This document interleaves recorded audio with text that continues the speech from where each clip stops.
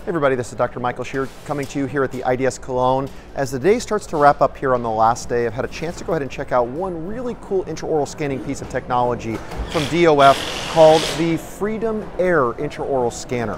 One thing I found very interesting about this intraoral scanner is it kind of like worked a little bit like a lot of other intraoral scanners from a scanning perspective of scanning the edentulous ridge in the mouth, but it also had a really clever way of capturing intraoral photogrammetry using a little chin mount or a little nasal mount that goes onto the end of the intraoral scanner and allows us to go ahead and do extraoral photogrammetry simply by going ahead and snapping onto the end of the intraoral scanner. They're calling it the only all-on-X designed intraoral scanner specifically for that purpose.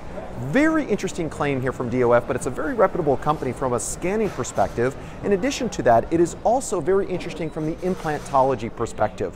There's a lot to go ahead and unpackage on the intraoral scanner to find out where it's going to, where it's going to fit in the marketplace, but a very cool release here at IDS from DOF on this specific task.